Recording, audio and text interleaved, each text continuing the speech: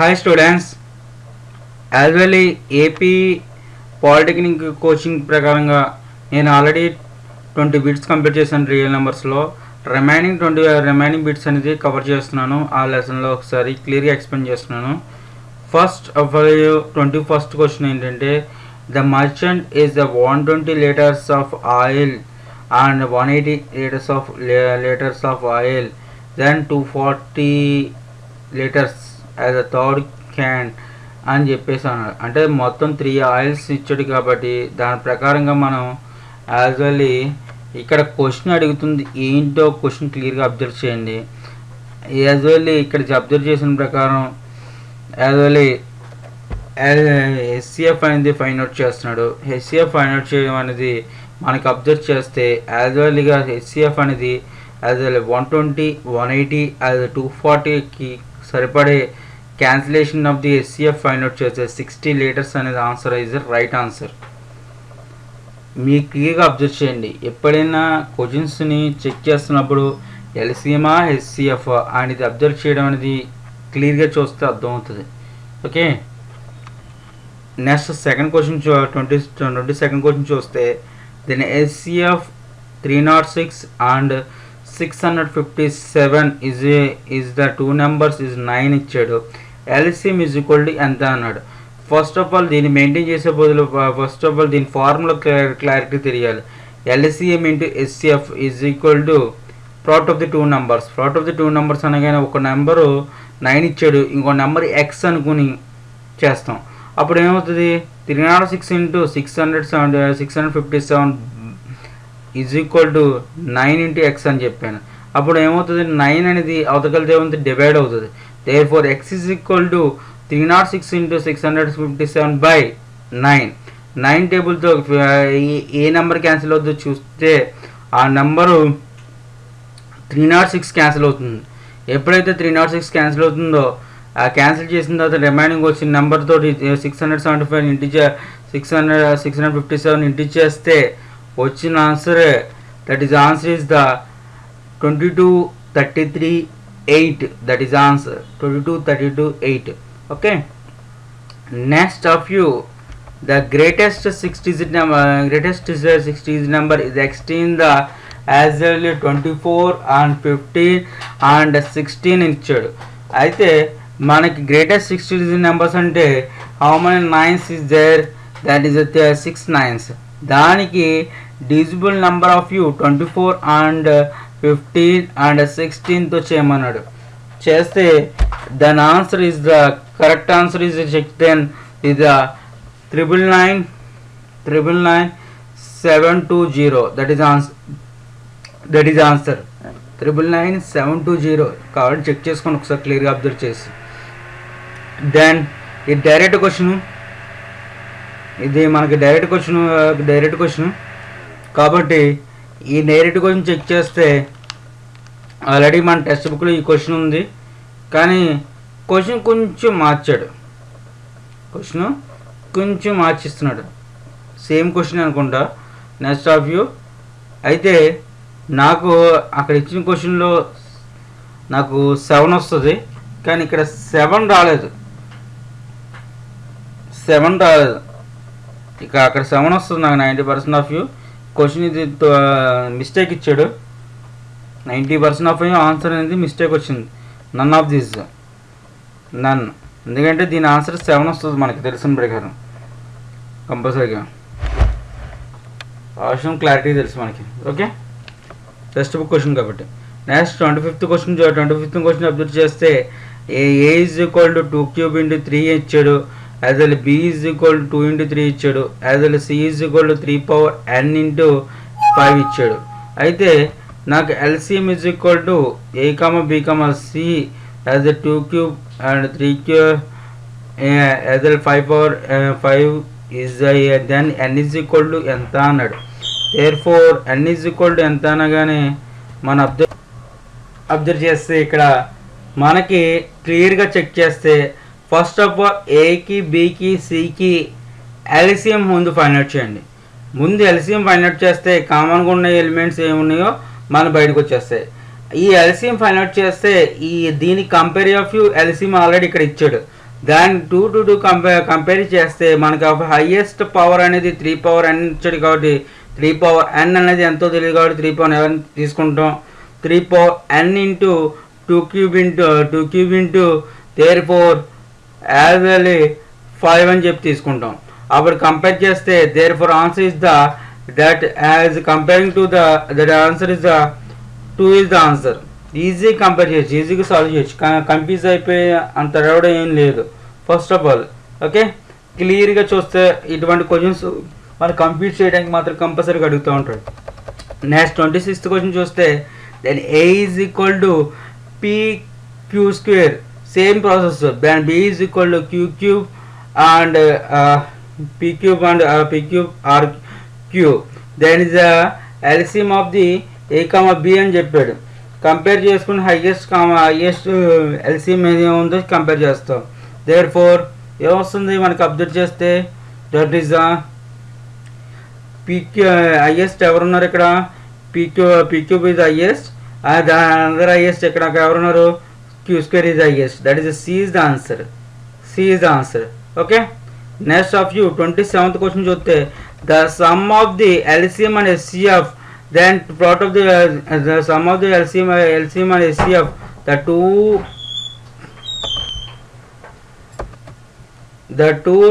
numbers is the 1260 and LCM is the 900. Then HCF more HCF is the product of the two numbers is అని చెప్పాడు.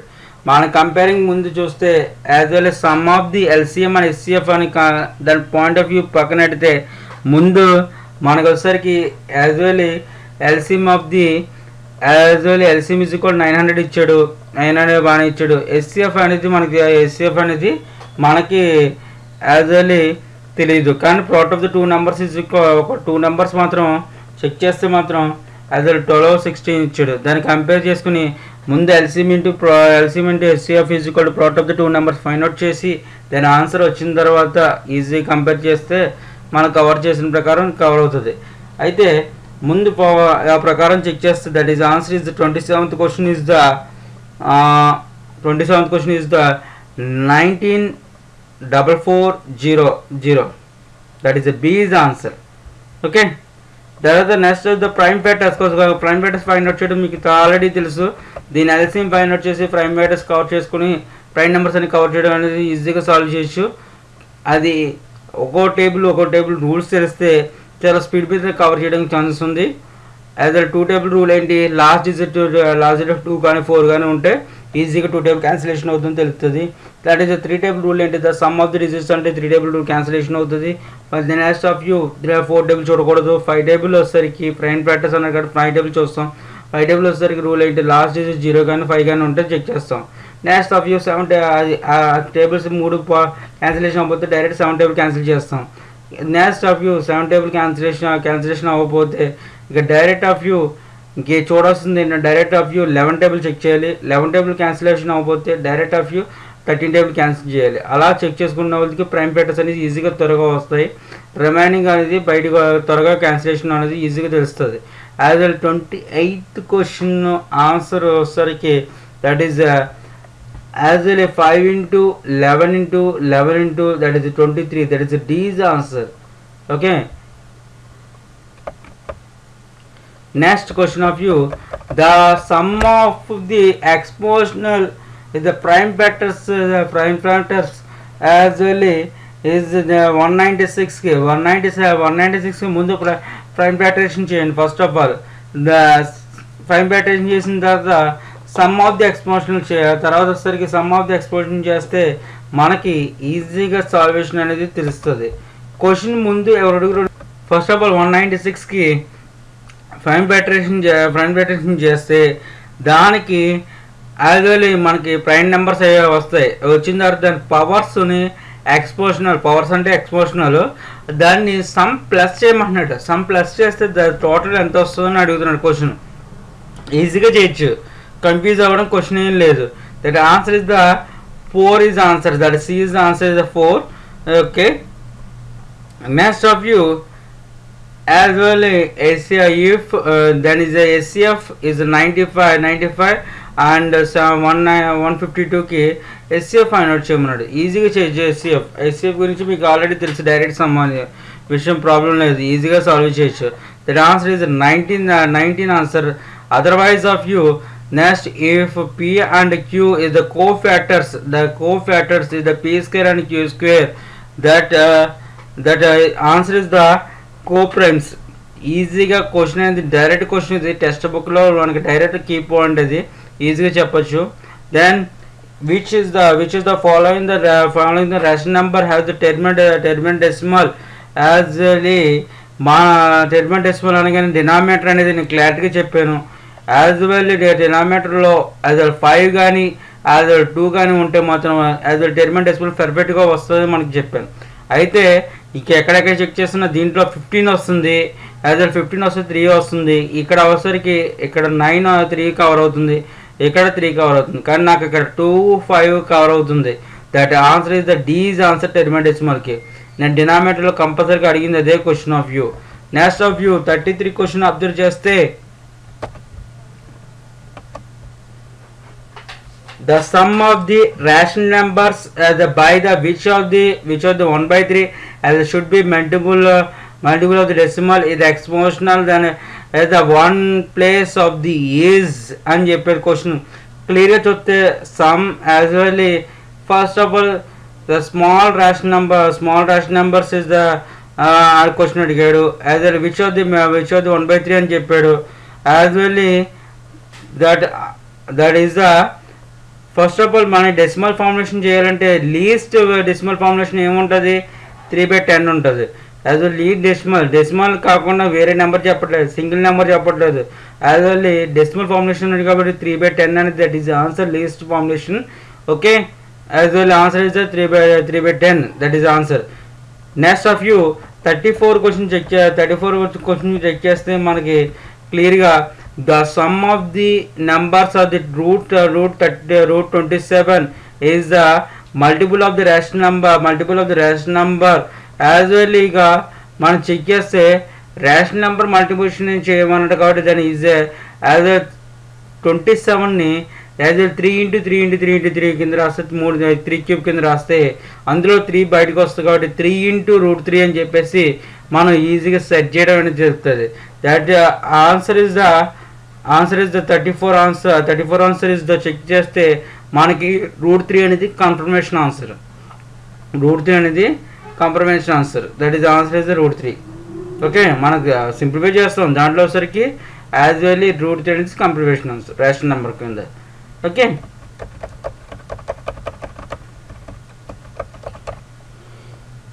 Next if is the 26 and 169 is equal to 13 ఇచ్చాడు. As well LCM is 20 other number ఇచ్చాడు. ఇదే same LCM into CF is equal to product of the two numbers. ఈ question 1-2 సార్లు ఇప్పుడు అడుగుతున్నాడంటే lower క్లాస్లో ఎంత ఇంపార్టెన్స్ ఆలోచించండి. ఇప్పుడు మనకి ఇంపార్టెన్స్ అవుతుంది ఆ question of view. As well that answer check చేస్తే మనకి as వెల్గా 338 that is answer. Okay, then answer is the direct answer is the మనకు తెలుసు ఇది యాజ్ వెల్ మనకి ఇర్రేషనల్ నెంబర్ అని చెప్పి క్లియర్గా తెలుస్తుంది దీని question of view. As well √3 plus √2 is the irrational number అని చెప్పేసి మనకి ఆల్రెడీ క్వశ్చన్ ప్రూవ్ చేస్తాం కాబట్టి ఇది ఇర్రేషనల్ నెంబరు. ఓకే, బాగా కవర్ చేయొచ్చు ఇటువంటి ఈ క్వశ్చన్ ఆఫ్ వ్యూ. మిస్టేక్స్ కొంచెం కన్ఫ్యూజ్గా మిస్టేక్ అవుతుంది. యాజ్ వెల్ రేషనల్ నెంబర్ అనే టాపిక్ క్వశ్చన్ అడుగుతున్నాడు. ఇక్కడ కూడా నాకు టెక్స్ట్ బుక్ ఆఫ్ వ్యూ ఇక్కడ 34 క్వశ్చన్ చెక్ చేస్తే ఇది రేషనల్ నెంబర్ కాదు, ఎందుకంటే క్వశ్చన్ ఆఫ్ వ్యూ √3 మీద కవర్ చేశాడు కాబట్టి దాని ఆన్సర్ ఇది √3 వచ్చింది కాబట్టి రేషనల్ నెంబర్ గురించి అడుగుతున్నాడు. ఇది క్వశ్చన్ మార్చుకోండి. చాలా చోట్ల నేను యాజ్ ఏ టాపిక్ ఆఫ్ ఈ ఫస్ట్ క్వశ్చన్ సెకండ్ క్వశ్చన్ కూడా అదే టాపిక్ కన్ఫ్యూజ్ అయింది. రేషనల్ నెంబర్ అనే టాపిక్ క్వశ్చన్ అడుగుతున్నాడు మాటమాటికి, కానీ రేషనల్ నెంబర్ అని ప్రింట్ అయి ఉంటుంది. చిన్న మిస్టేక్ జరిగింది, దానివల్ల క్వశ్చన్ ఆఫ్ వ్యూ కొంచెం బ్లైండ్గా మిస్టేక్ అవుతుంది. Okay, next of view 37 question check చేస్తే మనకి as well 2 log 5 plus 1/2 log 9 అని ఈ ప్రకారంగా సింప్లిఫికేషన్ చేయమన్నాడు. ఇటువంటి క్వశ్చన్ ఆఫ్ వ్యూ మనకి డైరెక్ట్ క్వశ్చన్స్ మనకు తెలుసు, ఈజీగా సాల్వ్ చేయొచ్చు. ఆ విషయం సింప్లిఫై చేసి సింగిల్ లాగ్లోకి మనకు అప్లై చేసి యాజ్ వెల్ ఎక్స్కి ఈక్వల్గా కంపేర్ చేస్తే ఈజీగా సాల్వేషన్ తెలుస్తుంది మనకు తెలుసు. That answer is the కంపెనీగా check చేస్తే ఇక్కడ ఆన్సర్ అనేది ఇక్కడ లేదమ్మా. 37th క్వశ్చన్ ఆన్సర్ అనేది మనం ఫైండ్ అవుట్ చేస్తే ఇక్కడ లేదు కాబట్టి నన్ ఆఫ్ దీస్ క్లియర్గా అబ్జర్వ్ చేయండి.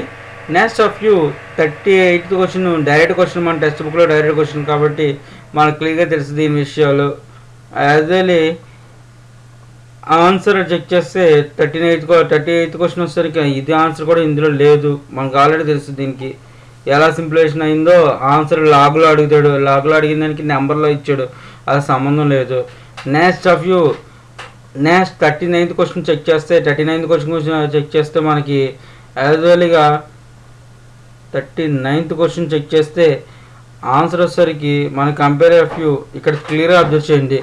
ఇక్కడ వచ్చేసరికి 100 రాయొచ్చు, 1/100 రాయొచ్చు. 100 రాస్తే మనకు 100 ఆఫ్ యూ క్యాన్సిల్ -2 వస్తుంది. -2 వచ్చిన తర్వాత ఆ -2 అనేది యాజ్ వెల్గా 10⁻² ఉంది. -2 అవుతుంది పవర్లోకి వస్తుంది. పవర్లోకి వస్తే యాజ్ వెల్ పక్క వెళ్తుంది. యాజ్ వెల్ ఫ్రంట్కి వస్తే -2. యాజ్ వెల్ ఆన్సర్ అయితే -2 ఆన్సర్, కానీ ఎక్కడా లేదు. కాబట్టి ఏ సూటబుల్ అవుతుందో అది కరెక్ట్ చేసుకుని పెట్టడం అనేది మనకి యూజువల్గా సెట్ అవుతుంది. ఏది పెట్టినా కరెక్టే దీనికి. ఓకే, ఇటువంటి క్వశ్చన్ కంపల్సరీగా అడుగుతూ ఉంటాడు. Next of you as వెల్గా as x root x అని చెప్పాడు. రూట్ ఎక్స్ అంటే 1/2. 1/2 అనేది మనకి చూస్తే కంపేర్ చేసి చూస్తే 1/2 అనేది ఎక్కడ ఉంది మనకి compare of you, that is C is the answer. Okay, C is answer. Okay, next క్లాస్లో రిమైనింగ్ క్వశ్చన్స్ అనేది నేను రియల్ నెంబర్స్ నెక్స్ట్ క్లాస్లో కంప్లీట్ చేస్తున్నాను. నెక్స్ట్ 3 పార్ట్స్ కింద డివైడ్ చేస్తున్నాను. నెక్స్ట్ క్లాస్లో కంపల్సరీగా రియల్ నెంబర్స్ని కంప్లీట్ చేస్తూ ఉంటాను. ఎవ్రీ సబ్జెక్ట్ క్లియర్గా అబ్జర్వ్ చేయండి. నేను ఈ ఛానల్లో ఆల్రెడీ మ్యాథ్స్ పెడుతున్నానంటే తర్వాత పవర్ ఆఫ్ అన్ ఎడ్యుకేషన్లో కంపల్సరీగా ఫిజిక్స్ అనేది రన్ అవుతుంది. యాజ్ వెల్ 2 ఛానల్స్లోని కవర్ చేయడానికి నేను సపోర్ట్ ఇవ్వడానికి మీరు సపోర్ట్ ఇస్తే నేను 2 ఛానల్స్లోని కవర్ చేస్తూనే నేను కంపల్సరీగా మీకు స్కోరింగ్ చేయడానికి ఛాన్సెస్ ఇస్తాను. Okay, keep watching the my channel. Thank you. Please subscribe my channel.